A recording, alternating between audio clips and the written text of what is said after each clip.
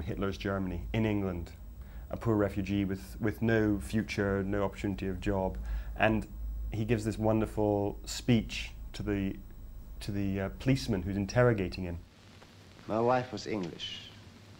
She would have loved to come back to England, but it seemed to me that I would be letting down my country in its greatest need, and so she stayed at my side. When in summer '33 we found that we had lost our children to the Nazi party, and I was willing to come, she died. None of my sons came to her funeral. Heil Hitler. I think it's one of the most affecting and also one of the most serious things they ever did. And it needed an actor of Anton Walbrook's technical ability to bring it off, because it's a single, unbroken close-up. Quite an achievement. I remember the English countryside, the gardens, the green lawns, the weedy rivers and the trees. She loved so much. And a great desire came over me to come back to my wife's country. For Emeric Pressburger, Theo's situation had great personal resonance. And this serves the truth. That was just Emeric. I mean, he loved England more than anybody I've ever met. He was the biggest Anglophile you could ever possibly imagine. And that was absolutely him. It was just his words. Whilst Clive holds on to the same values he held 40 years ago, Theo is aware that both the enemy and the nature of modern warfare have changed. This is not a gentleman's war. This time you are fighting for your very existence against the most devilish idea ever created by a human brain. Nazism.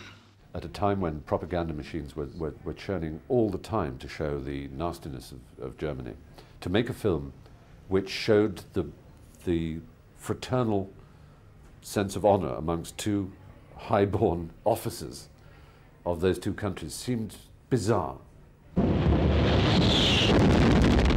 Powell and Pressburger may have portrayed German soldiers in a sympathetic light before, but the character of Theo, coupled with Blimp's inability to grasp the nature of modern warfare, made the duo some very powerful enemies. Very quickly, news of it reached Winston Churchill, and Churchill went spare. I mean, he had been fighting hard ever since he took over as Prime Minister to dispel the Blimp image. In a sense, you can't blame Churchill. In a sense, one of the odd things is, I don't know whether Churchill ever really felt this or dared to bring it to the surface of his mind, but Churchill was Blimp. The Ministry of Information had opposed the film throughout its production, and it now looked as if the life and death of Colonel Blimp might never be released.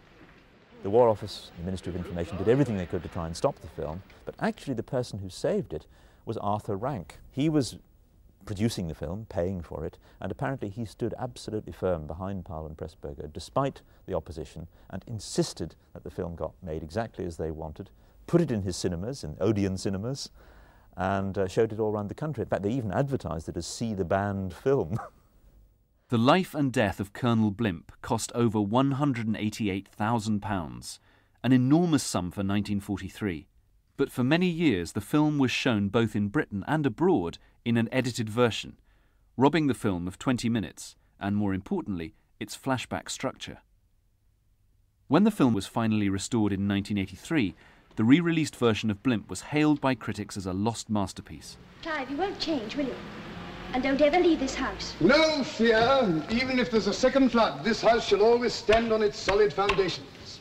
And we'll have a private lake in the basement. That's a promise. You stay just as you are till the floods come. Till the floods come. And this is a lake. And this is a lake. When the film was restored back to its original length and form in the 1980s, Emeric was deeply touched. And he came along to the premiere that we had of the new restoration.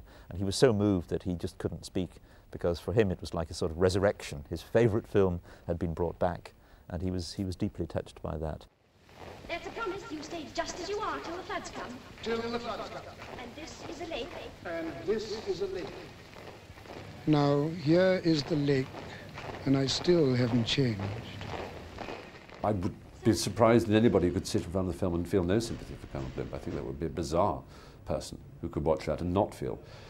And some may say it's sentimental in a British sort of way, and it probably is, but then I'm a sentimentalist.